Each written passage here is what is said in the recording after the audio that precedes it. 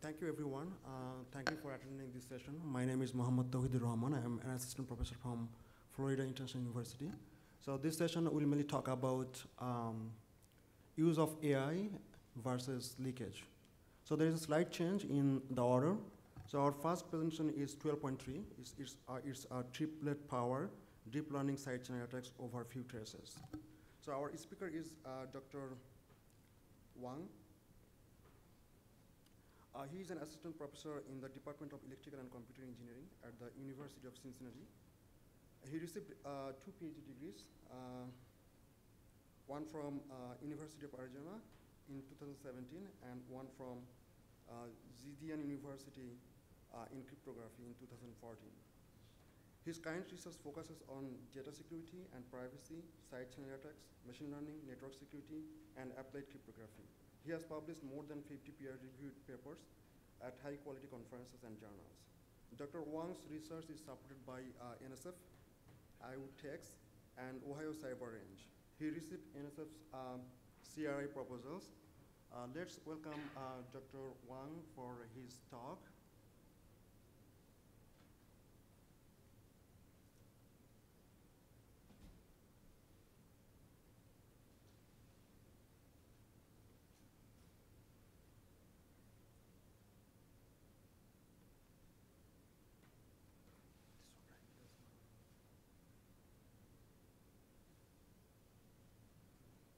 Thank you.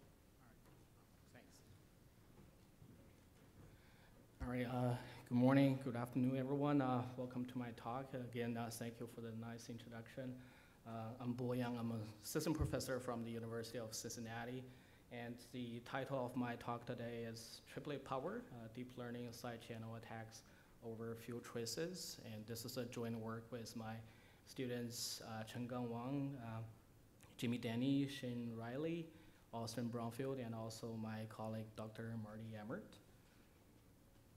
All right, so first, a little bit background in terms of side channels. So again, the assumption here is we have attacker.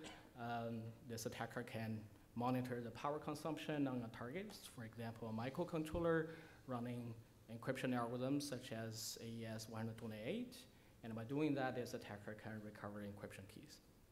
And again, you may wonder, why is that? Because fundamentally, there is a correlation between power consumption and also the intermediate values of encryption algorithms, such as the output of AES, ASBox, or subbytes.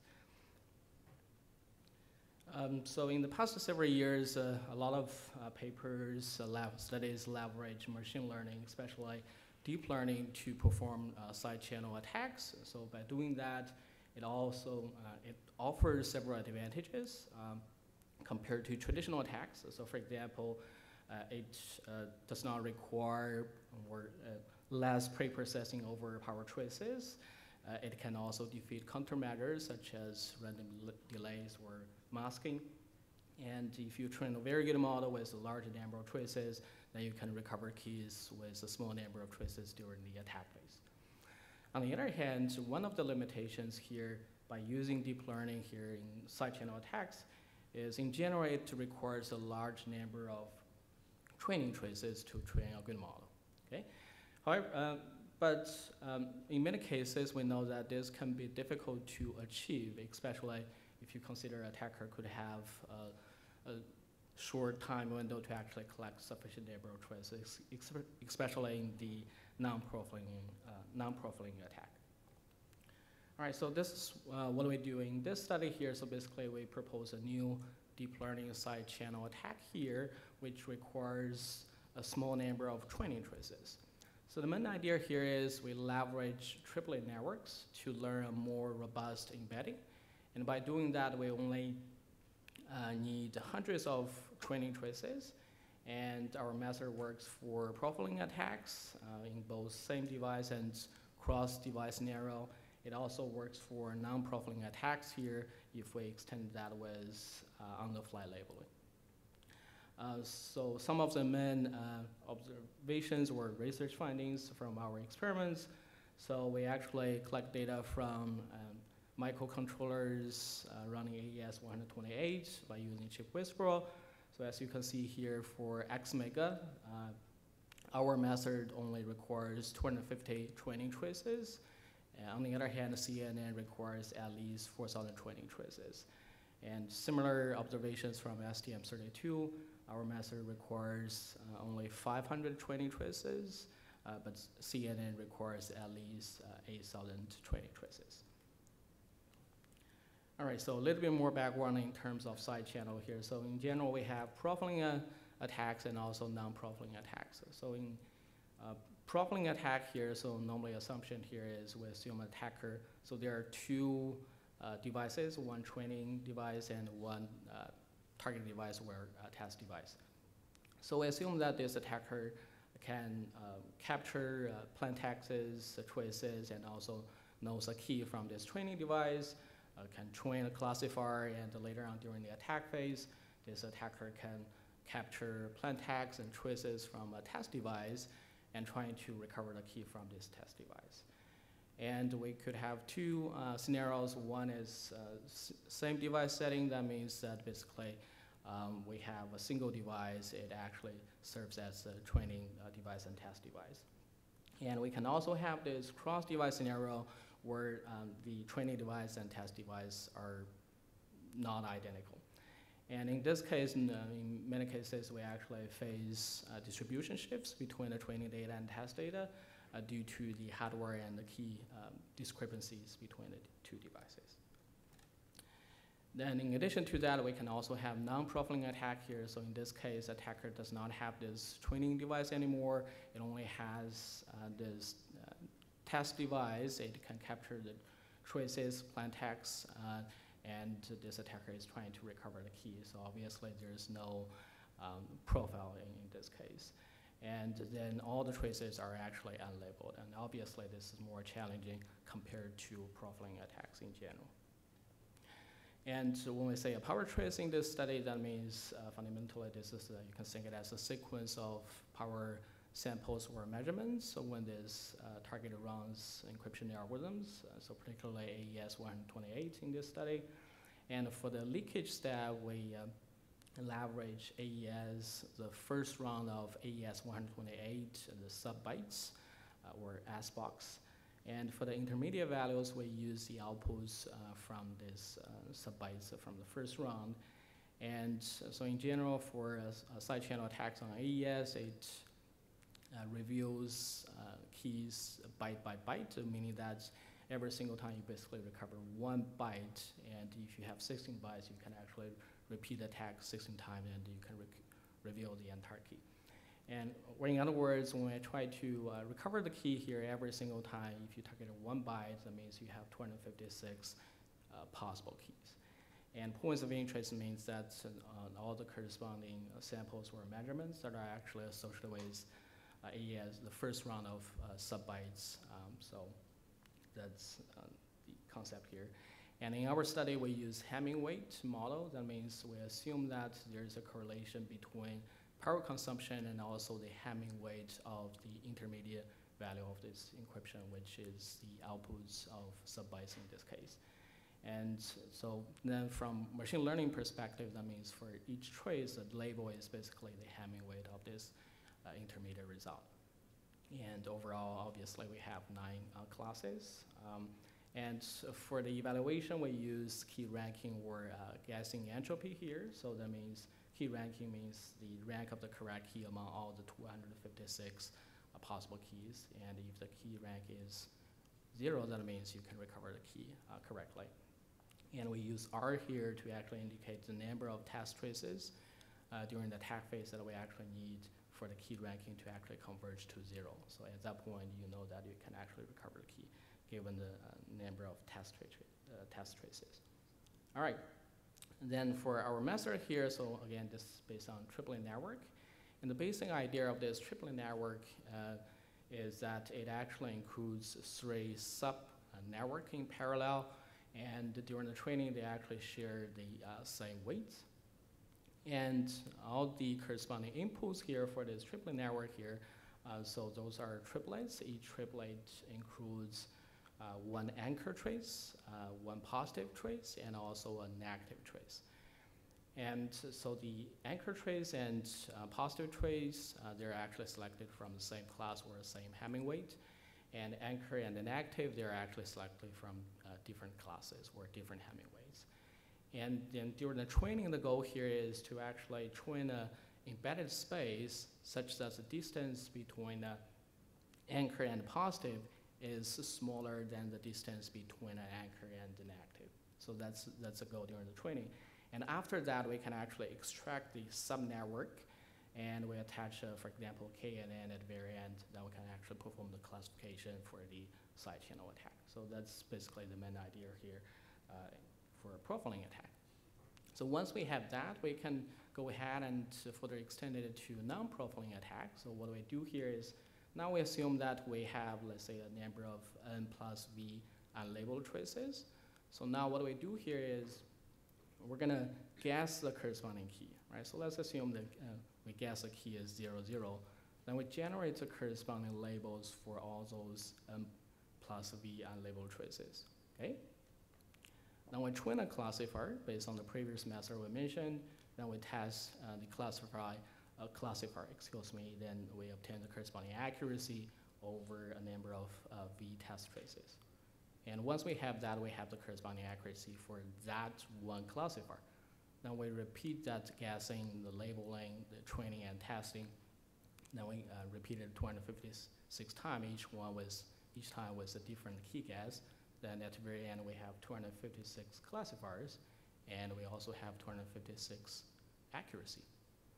So once we have that, so the next step here, basically what we do here is we leverage accuracy as the distinguisher. So the assumption here is that if the classifier was actually trained with the correct key guess, then it should have the highest accuracy. On the other hand, if a classifier was actually trained with an incorrect key guess, then the accuracy is similar as random guess.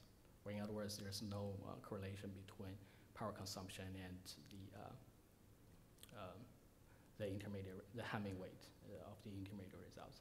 So one thing I do want to mention here is, so again, we actually use Hamming weight model. So one thing I want to point out here is, if you do want to leverage on-the-fly labeling or fundamentally partition-based differential power analysis, you shouldn't use ID model, because if you use ID model here every single time, it doesn't matter what's the value of your key guess, every single time you have the same partitions over those unlabeled traces, and there's no statistic difference among all those 256 key guess.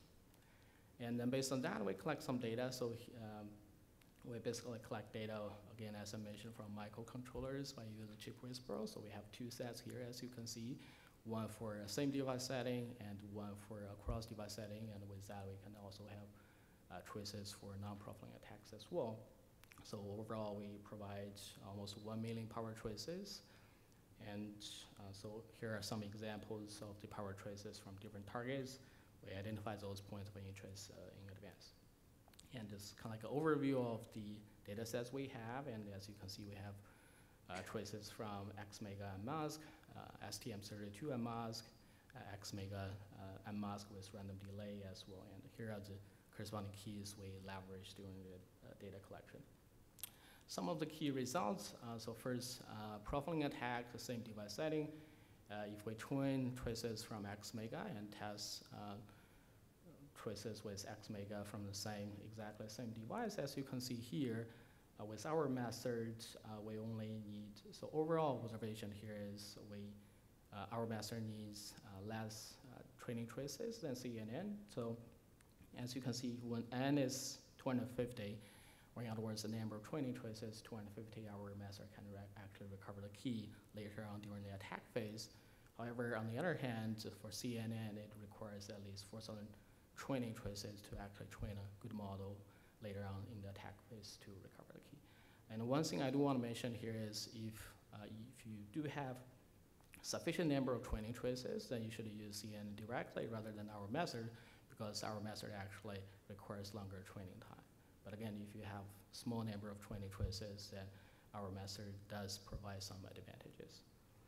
And similar observation from another data set here, when we have power traces from MUSC AES 128, we which was implementing assembly. So as you can see in this evaluation here, our method requires 125 training traces. On the other hand, CNN requires at least 2,000 training traces. We do have more additional results in the paper.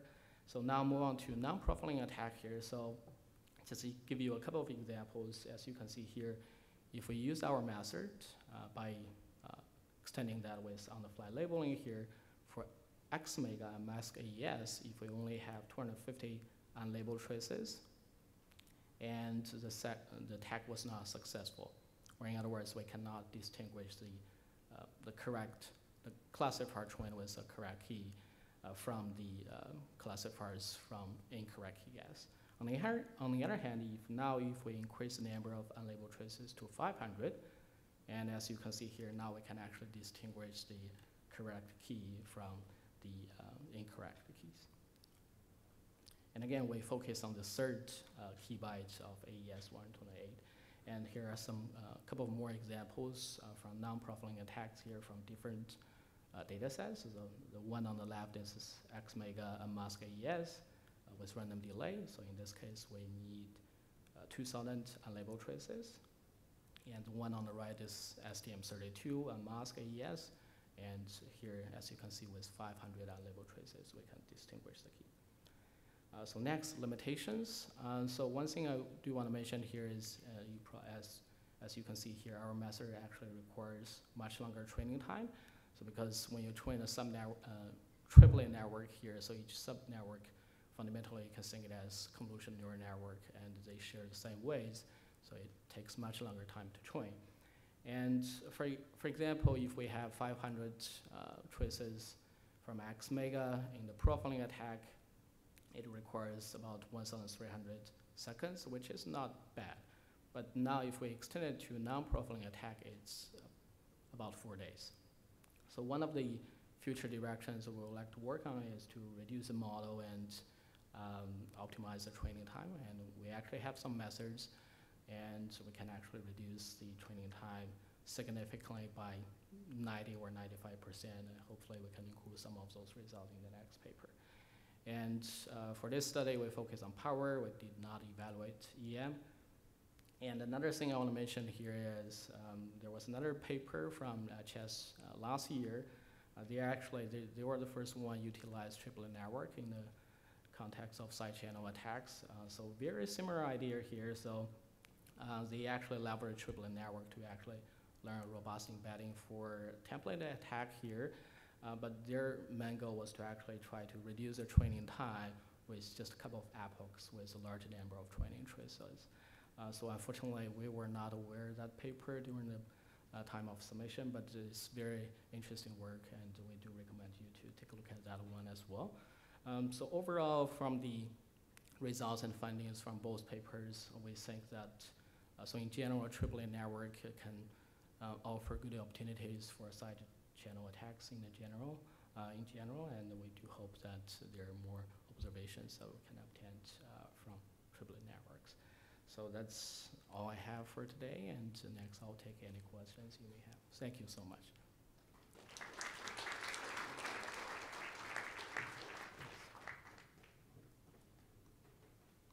Hello, doctor. I'm Asutosh Kimire from Wright State University, and thank you so much for this interesting presentation of the research, which has good result with very few traces. And I was curious to know, like, why, I mean, is there any special reason that you focused on, like, is there any special reason to focus on power traces rather than other side channels? Because other side channels also has the traces that can be useful to the deep learning, so. So if I understand correctly, your question is why we're just using power rather than, for example, EM or other side channel. Yeah. Yeah, very good question. So here, again, as I mentioned, we did not evaluate data sets over EM. Although right now we actually have some results based on this over EM. I think, for instance, for EM, if you have, compared to power, obviously you have higher noise in that case. At least from our results, I think triplet also offers a very good opportunity. The model is relatively more robust compared to C, and especially if you have less number of choices. I think fundamentally, because triplet is actually based on distance learning, I think it offers very good opportunity for, especially for side channel, because basically you just want to distinguish the correct key from incorrect ones. So, yeah, thank you. Thank you, I Doctor. hope that answered your question. Thanks. Any other questions?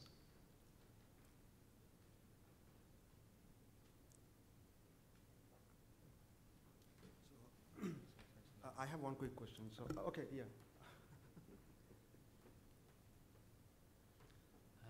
With the models that you developed, do you have false negatives, false positives, and how accurate are your models?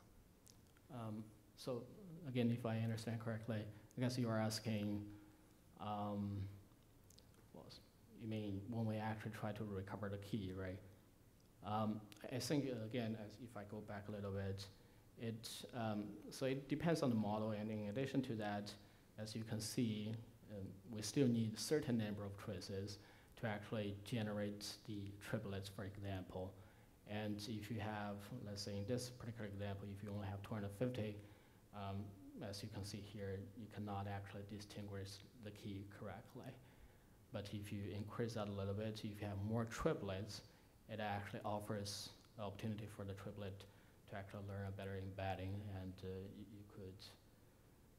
So it's basically two cases, whether you can distinguish the key or not. So I hope that answers your question. And then the models that you develop doesn't correspond to the traces that you have. Am I right? I'm sorry. The models that you develop do not correspond to the traces, yes, or? So for the input, again, every single time is a triplet. You'll need to have an anchor trace. You have a positive trace and negative trace. So anchor and the positive, they're actually selected from the same class, where they have the same Hamming weight. And anchor and the negative, they actually have different Hamming weights. And there are actually many different ways you can actually select those triplets to potentially offer better opportunities as well. We only evaluate just one way to select those triplets.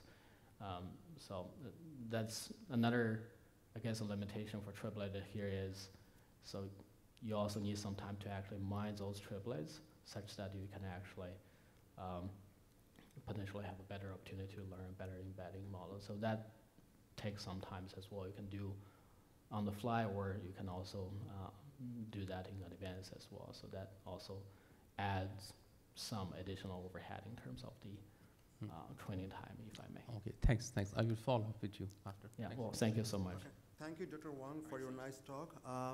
Our first talk was focused on attacks. Our second talk focuses on defense.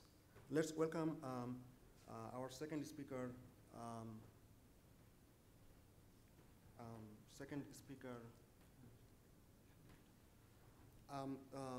Anju. He is a PhD student at North Carolina State University. He is currently working with Dr. Aydin Aysu. His research interests include machine learning, physical side channel attacks, and computer architecture. He has made numerous contributions in the area of side channel security for machine learning hardware. Let's welcome Anju for his defense. Thank you, Dr. Rahman. Okay, so a small note before I start this talk. So our paper is slightly different from the general theme of this session, which is using machine learning to attack hardware. We are attacking machine learning using side channel attacks, basically focusing on that problem. Our main work is on defending such attacks, but yeah, using side channel attacks to attack machine learning. So this is joint work with my collaborators from Intel Labs, and we are funded for this project from SRC and NSF in parts. Okay, so here's the basic setup of the problem statement, where Alice is a model developer and wants to commercialize her developed models, for which she deploys it on a user platform. The user platform is obviously, some hardware, and since it's hardware, we all know that it is going to leak inside channels. Eve, who is a malicious user of this platform, wants to extract the internals of the model that is deployed on this user platform, and that's where Bob enters the picture and tries to solve this problem. Okay? Now, one may ask, why do we need to protect machine learning models? Why is this important? The reason is these machine learning models are valuable. They are like an intellectual property, mainly because of the costs that are involved in developing models. There is a fair amount of research and development that goes into developing or coming up with good models. The training data might not be freely available, and training being a computationally intensive process requires specialized hardware, so that's another investment. So you would not want to spend all this money and so much hard work for years to just be stolen using a side channel attack that merely takes a few hours. There are many, many papers in the last few years that have shown that this is indeed possible, even on commercial accelerators like Intel's Neural Stick. Okay.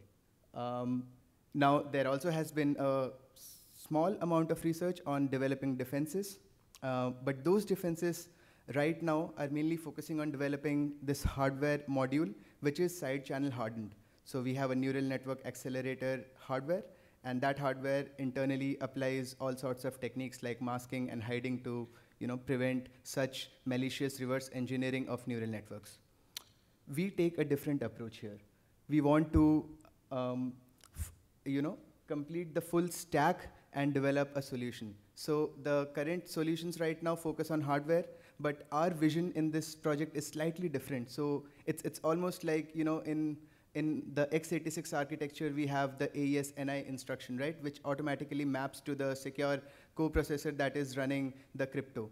We want to have a similar solution for side channel secure inferences of neural networks, because that would make it more and more accessible for an application developer to use machine learning on any hardware securely. So we want to abstract the whole security part from the application developer's point of view and just provide simple APIs so that this becomes possible. So yeah, we go all the way from the hardware stack to the ML application level. Our contributions: we developed the first hardware-software co-design framework for machine learning inferences that are secure. We apply a couple of techniques to optimize such inferences. And I'll be talking about these two techniques later in the presentation. One is selective masking, where we provide this option to the machine learning developer to mask or unmask certain layers. This is important because transfer learning is popularly used today in machine learning, and you might not want to save or secure the parameters from the initial layers, right? Because that's already public. The only important part in those neural networks would be the final layer. And having a feature like that will really help to save performance and area instead of masking the whole neural network. We also apply this technique of data path reuse, and I'll be talking about that later in the slides. And then we implement the whole system on a chip, and we empirically validate it using both DPA, which are the model-based side channel attacks, and model-less TVLA attacks. Okay, so a couple of basic concepts which I'll quickly brush through. We start with binarized neural networks. The main difference from traditional neural networks in this type is that the weights and activations are binarized to only plus and minus 1. This helps to reduce the area and power and memory footprint, and is really friendly when you have an embedded application as the use case. It's gaining a lot of popularity in the industry, and we believe it's a good starting point. However, in our paper, we also provide solutions for higher quantization levels, like 4-bit and 8-bit, and I'll be happy to refer you to my manuscript for that. We also focus on securing the parameters in this case, rather than the hyperparameters, and that's following the prior works. The main reason is parameters are more lucrative because they are millions in number, compared to hyperparameters, which might be, so more standardized and not really as important as extracting the parameters. The second technique that we use is hardware masking. We have had a couple of sessions on hardware masking. The main idea is, instead of using the actual secret on hardware, we split the secret into 2 statistically independent shares, and that breaks the correlation from correlation between the secret value and the power traces, because now we are not really working on the secret anymore, but rather only on 2 random numbers. If we do it on bits, it's called Boolean masking. If we do it on larger composite numbers, which have multiple bits, we can just extend this to arithmetic masking. That's just the naming convention. And we need to use both of these techniques in our design because we do have both arithmetic and Boolean operations inside a neural network. All right, so that's the overall flow that we adopt for our design. Because I said that we develop the software stack and the corresponding hardware for it. We start all the way from the RISC-V toolchain, and we modify the source code. We first think of new custom instructions that we might have to add to create such a secure neural network inference. We modify the compiler to identify those custom instructions, and then we provide that as a shared library, mnet.so, and then a machine learning model developer can simply write this infer.c, compile this whole stack along with the firmware files using this cross compiler to get the hex file. The hex file is then ported to the memory, which also has a RISC-V processor and a coprocessor, which is the main side channel secure inference hardware for us. And this entire thing is then ported into the bit stream, which goes into an FPGA, and then we perform all sorts of statistical side channel evaluations. And the goal here is to not have any TVLA leakages, or in other words, prevent any side channel attacks. Okay, so talking about the software APIs, we came up with 5 software APIs, which are the custom instructions. We extended the RISC-V ISA with 5 instructions using the major and minor opcode fields. They do leave some encoding spaces specifically for adding such extensions. We specifically use the custom 0 extension. And on the left, what I'm showing is how what an application developer would have to do, which is to simply write this for loop, and inside the for loop, there could be calls such as fetch input, which would fetch the input from the host PC or a sensor to the actual hardware, and then it can perform all sorts of machine learning operations such as the input layer, the hidden layer, the output layer.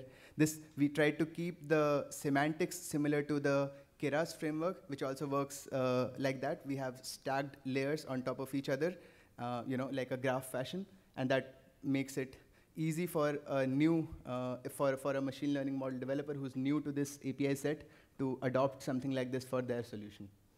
Internally, all these APIs, so we basically develop a software library, and inside that library we use inline assembly functions, which is where we use these newly written custom instructions such as the mnn config or the mnn ilayer, and these are then identified by the RISC-V toolchain, which already is aware of these instructions to run the secure neural network inferences. That's the overall system view for us. So the commands are coming via the host PC, and then through the UART, using a host interface, we translate those commands specifically for what we need to do inside the hardware. The basic flow would be the binary would be first written by the application developer, then the binary would be compiled, and the hex code is first ported to this memory, which is shared between the core and the coprocessor. And then, based on the application sequence, the instruction sequence, the core would be sending numerous instructions to the SNNU unit, which stands for Secure Neural Network Inference Unit. And the Neural Network Inference Unit would sequentially perform all these operations and then return the result back to the core. So it's like a core and coprocessor system. I wanted to talk a little bit about the reconfigurable data paths that we created. Such a design is not trivial. Masking in general is not very trivial. It's a very delicate task. If you just make a mistake in one particular data path, it will show up in the TVLA leakages. So, and basically because of glitches and other types of defaults in hardware, it's not trivial to have both masking and masked and an unmasked design inside the same design. So we spent a lot of time, we analyzed each of these data paths and ensured that such errors do not exist in our design. For example, you would see how we have registers after the input pixels are arithmetically masked. Now these registers are important because if we don't have these registers before it gets multiplied with the secret weights, there's a small chance that before A gets transformed to A minus R, we might just send away the unmasked input pixel. Similarly, we also have registers at the input of the masked activation function, and specifically this adder. So if the input layer is unmasked, then I would want to recombine the shares, but I should not be recombining it when the design is masked. And if we don't have these registers, what might happen is that for a very temporary instant in time, we will see unshared values on this adder, and that would leak in the TVLA. So using this, there are various data paths also in the hidden layer, in the output layer. We also need to fetch the weights correspondingly. In terms of data reuse, you see two data paths here, right? One is for the masked pixel and one is for the mask. But when the input layer is unmasked, then we can really accelerate the design by using both the data paths, right? So we designed this controller, which basically uses the configuration bit and automatically either uses these two data paths for the masked pixels or uses two different pixels directly and accelerates. So that would be like half the time that would be taken for what would have taken one full cycle for the whole inference of one layer. So it's basically reusing the data paths for masking. Now, since we have such a design, we need to exhaustively test it. We performed exhaustive TVLA validations. We used, so the top two plots are when the design is unmasked. That's the power plot, and the plot B is the TVLA plot. You would see leakages because the design is unmasked. But when we mask the design, which is the third and the fourth plots, you would see that you see only very small leakages in the input layer. I'll tell you why. And the rest of the layers are not showing any TVLA leakages. Now, these input layer leakages are not because of an actual leakage in the design, but it's basically the input correlations.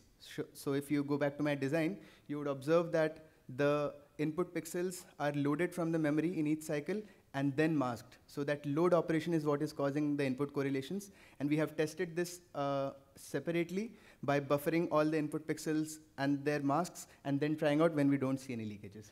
Now the final two plots are interesting because in the second last plot, what I do is I only mask the input and the output layer, which is why you see leakages in the hidden layer. But in the last plot, I only mask the hidden layer, but keep hidden layer and the input layer, but I let the output layer unmasked, which is why you see leakages in the output layer. So we had all these combinations, and it was up to our expectations. Based on the reviews we received from the host committee, we also performed actual DPA on the design on the input layer. As you can see, the left plot is when the design is unmasked, and it already leaks at around 6,000 traces. But the masked design on the right does not leak, which is shown here because the correct key guess is hidden within the incorrect key guesses, even for 1 million traces. We also did comparison with the existing works, and I don't know if I have enough time. So basically, what we are trying to, what we saw is the software solution that existed has a large number of cycles, but the hardware solutions have lesser number of cycles, which is obvious. But our solution, which is the hardware-software co-design, it gives a similar performance to the hardware solutions, and it also offers programmability, which is what we need for neural networks, which has a lot of variety in the topologies. To conclude, we proposed the first hardware-software co-design for secure neural network inferences. We added many different innovative features like data path reuse and selective masking, which is very relevant in the context of transfer learning. And the design is secure in the first order with 1 million traces, which we have tested with both model-less and model-based leakage evaluations. Now, this is not in the paper, but we also went ahead and taped out our chip using open-sourced PDK and EDA flows in the Skywater 130 nanometer technology. And I would be happy to maybe talk about those results next year. And that concludes my talk. Thank you so much.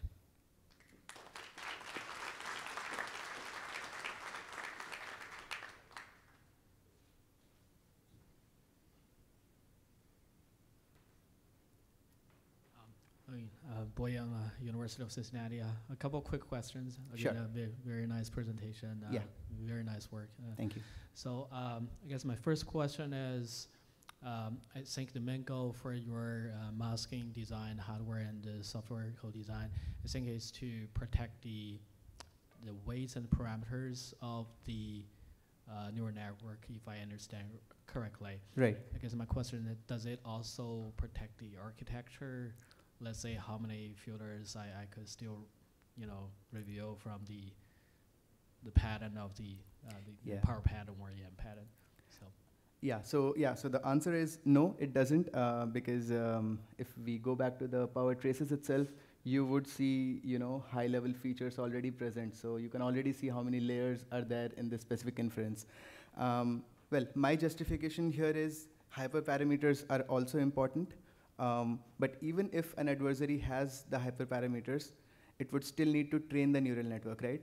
So that training, and that would again require investment. So without having the actual weights and biases, it would not be very advantageous for an adversary. So we focused on the parameters, but hyperparameters are another concern, and that has probably been solved in a few papers using dummy layer insertions. But yeah, we did not focus on that part of the threat model. Yeah. All right, thank you so much. Yeah, of course. So second question, I guess is, so if you, so how about the nonlinear functions, for example, if you have a Reilly, for example, will that offset or remove your masking, for example? Will that affect the security or the privacy of that? Can you comment on that a little bit? Yeah, of course. So there was this paper published in Chess last year. It was called Modulo Net. We built on the primitives that were proposed in that paper. And there, what they did was they used DOM AND gates, domain-oriented masking AND gates. And they already have implementations which are masked for the sign function that is being used here. So you can do it bit by bit in a Cogge stone tree fashion, and then secure it in the glitch extended probing model. And that gadget was already composable. What we did new in this work is we also proposed a gadget for masked ReLU, which only requires one DOM gadget because it's equivalent to an AND function over many bits. And we also proposed a masking gadget for max pool. And I guess you can probably check the paper for more details. So nonlinear functions are also not a problem in our work. Okay. Well, thank you so much. Yeah, of course.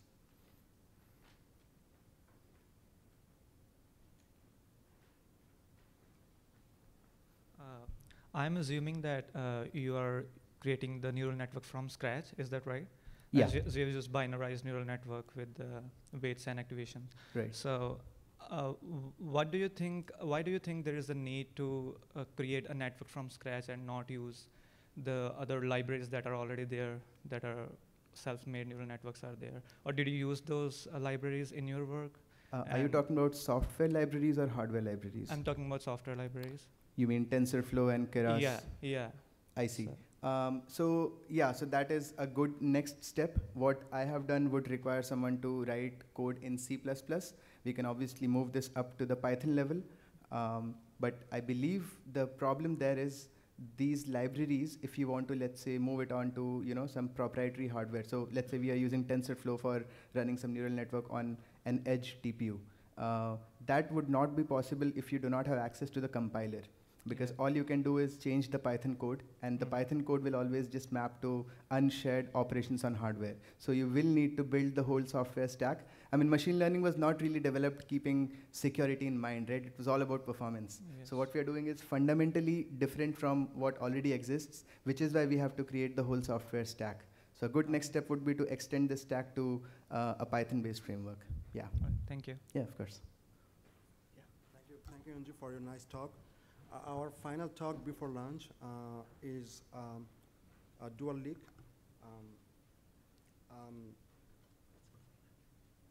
Let's welcome our third speaker. Unfortunately, our third speaker couldn't travel because of his final exam, and other authors also couldn't travel because of some other duties. So Dr. Ghosh, he is volunteering this paper. So he's not the author of this paper, but he's helping the authors to present this paper. Dr. Xiaolong Guo is currently an assistant professor in the Department of Electrical and Computer Engineering at Kansas State University. He earned his PhD in Electrical and Computer Engineering from University of Florida in 2019. Dr. Guo's research expertise includes formal verification, cross-layer security, and hardware-software co-verifications. Let's welcome Dr. Guo for his talk. Thank you. Okay, thank you. thank you for the introduction. And so this work is made by Mr. Honggang and his his collaborators from the University of Florida, the Michigan Technological University, and the 30K. So my research area is not in the side channel.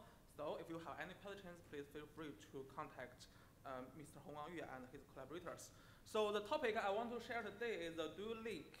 The deep unsupervised active learning for cross-device profiled side channel leakage. And through the name, you can find that, thanks for the Dr. Wang's TripletPower and Yuan Kai's dual channel power EM. So basically, this work and their two works share the same background, similar background. So I will quickly go through the motivation and the background part, and then go straight forward to the methodology, and then tell details about the experiment. Okay, let's start. For the machine learning algorithm, we know that it's popular and very useful now, so let's skip that part. And if we hope to use that in the side channel attack, then the profiled side channel analysis, the working procedure is like this. So we have the device A in the local from attacker side, and then we hope to attack the device B.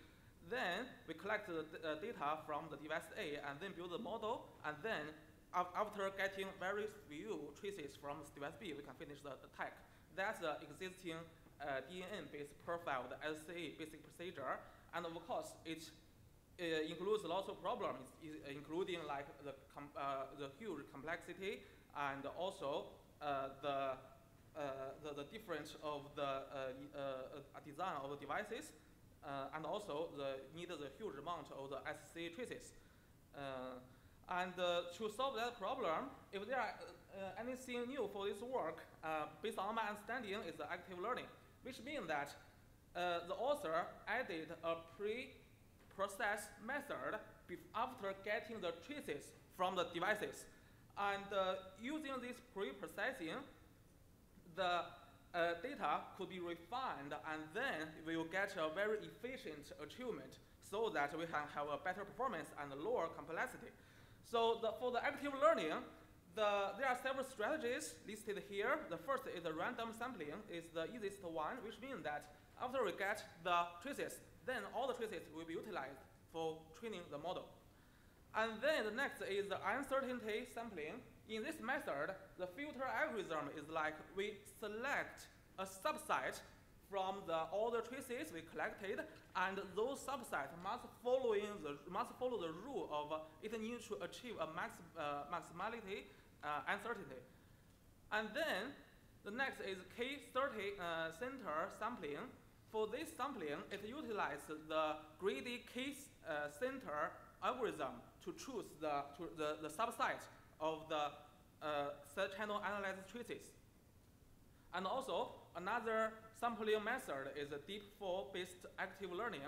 So in this method, we add a particular noise. The particular noise means that the noise follow a specific direction, so that the data could move to in some direction, and then use them to construct the traces database.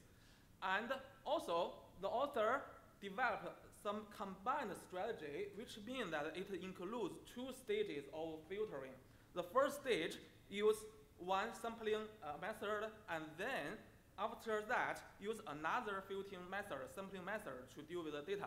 For instance, first, after getting all the traces, we use the uncertainty filtering to reduce the data size, and then after that, use the K-center algorithm to refine the data again. That's the basic idea. And the author tested several combinations, and the last combination, the DFAL plus K-center, those combinations have been proved to be the highest performance. And for those combinations, explanation is that for the DFAL, those methods push all data to approach to the boundary, the decision boundary, and then use those data to be the data size for training the model, so that the model can have a better performance. So that's the basic idea of the active learning. And utilizing the active learning to be in the side channel attack to recover the key from both the power and the EM side channel information. Yes, this method considers both power side channel and also the EM side channel. The cross-device in this method means we train the data from one device and then attack another device. The cross-domain means we train the data by using the power traces or EM traces and then attack the victim device based on the other data set, the different physical measurement like the EM and power. So here is the block diagram of the author's method. So the main difference is that you can find that at the middle, active learning, in short, AL algorithm is inserted. And in this stage, the traces collected from the profiling device and also some traces also collected from the attacking victim devices. Those data traces will be pre-processed using the sampling method we introduced before in this AL algorithm. And then the result will be utilized to form this data set and then to refine the deep learning model. And then this model will be provided to the attacker to perform the attack. That's the basic description of the method. And then let's focus on the experiment setup. For the experiment, since it's cross-devices, therefore we're considering 5 devices in total, including like SMT32 and ATXM-EJA devices. And also, since this method considers both EM and power, therefore you can find that the 3D position system and the R2EM probe are utilized to collect the information of the EM set channel, and the chip whisper platform is utilized to collect the power traces. And then the result will be collected by the oscilloscope and then used to analyze. Here is the result. And the first column, we listed 5 different devices, and including 32-bit microprocessor and 8-bit microprocessor. And then on the 4th column, you can find that different ISA are supported by those devices. And then the 5th column, the features, means for each trace, we consider 700 sampling points to be the features of the deep learning method. And then in the last column, we show the data we collected for each device. For instance, in the first row, for the device STM32F0, we collect 30K traces for both power and EM. Then, based on those data, we started, the author starts his experiment. So in this page, it's experiment. On the right and the left side figure, it's a correlation between the profiling device and targeting device. The x-axis means the targeting or victim devices, the device we hope to attack. And the y-axis is the profiling device, which means the attacker owns this device locally and can collect any data they want from these profiling devices. We can find that, okay, so this darkness means that it's a variation or the relationship between those two devices. The more darkness the color is, the more easier the attacker can get the key. So that you can find that if we train the data and then attack the device using the same device, of course, is the most easiest one. But for crossing the devices, it's a little bit harder, but it's doable. And also, on the right side figure, it shows that how many traces we need to collect in the attacking stage, how many traces we need to get from the victim device so that we can get the key out. Basically, you can find that there are only few traces required for attacking the victim device successfully, almost around several tenths. So this is the experiment. And then the author considers using different sampling strategies, the active learning strategies. In the result on the left top is a very original side channel attack. You can find that almost 5,000 traces are needed for getting the key. And then the rest of the result shows that if we use the, let me see, the B, the random, so it's almost same. So also again, 5,000 traces are needed. But then using some other strategies like the uncertainty consider and the DFAL, the performance becomes better. So fewer traces are needed to perform the attack. And then from the F to H, you can find that if we combine the sampling strategy together, then the challenging level for getting the key is reduced significantly, especially the last one. For the last one, if we use the DFAL to process the data and then use the key center to process the data twice again, then only several tenths of the traces are needed for getting the key. And here is a comparison between the author's dual leak and other existing attacks. So in the last row, we put the author's dual leak, the result here. So basically, the dual leak does not need the attacking labels, and then does not need the pre-processing like doing the FFT or UNet. And a significant result is shown in the last column. So we can find that the proposed dual leak only need around 10 or 20 traces to get the key. So that's the result of the author's dual leak approach. And then, so this slide, the author tried another very interesting experiment, like how about we train the data using the power trace, and then get the EM traces from the victim device, and then using that trace as an attack. You can find that on the result A, almost several tens traces are needed to perform this cross-domain attack. And then in the result of the B, again, so the traces needed for performing this cross-domain attack is also does not need many traces. But for the figure C, it's a little bit different because you can find that for either A or B, the victim device are considered in the training procedure. But for the C, the author utilized the public database, so which means that those data had not been considered in the training procedure. And in that case, still the proposed method gets a little bit worse results than A and B, but it's better than the original set channel analysis.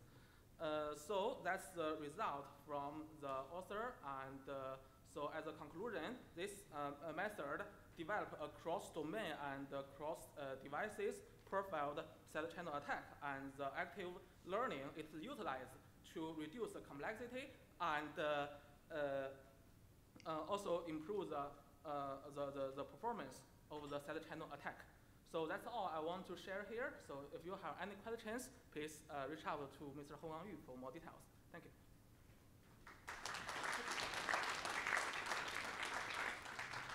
Thank you, Dr. Go, for good work and good presentations. Let's conclude this session, and we have now a lunch break. Enjoy your lunch. Thank you, everyone.